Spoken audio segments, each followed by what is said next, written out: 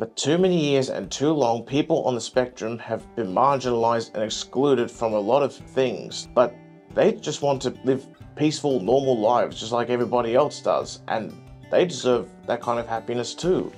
Hello everyone, I'm Michael Theo. You might remember me from Love on the Spectrum and Mr. A Plus podcast. This year I'm also an ambassador for International Day of People with Disability 2023. I believe that involves helping promote diversity and inclusion for people on the spectrum in today's world. People on the spectrum are also very kind people.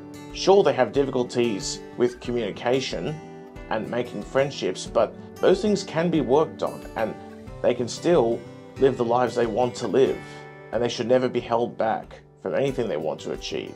My experiences as an autistic person would be that after being on Love on the Spectrum, a lot of people fell in love with my authentic self because I wasn't trying to be like anybody else or trying to mask anything or anything like that. I was just being myself the whole time. None of that was fake. The message I'd like to give to young kids on the spectrum would be just be your true selves. Don't try to be anyone else. Don't mask your feelings and don't hide who you are. Be happy and proud of who you are. If people can't accept you, that's their problem. You're not the ones that need to change, they do.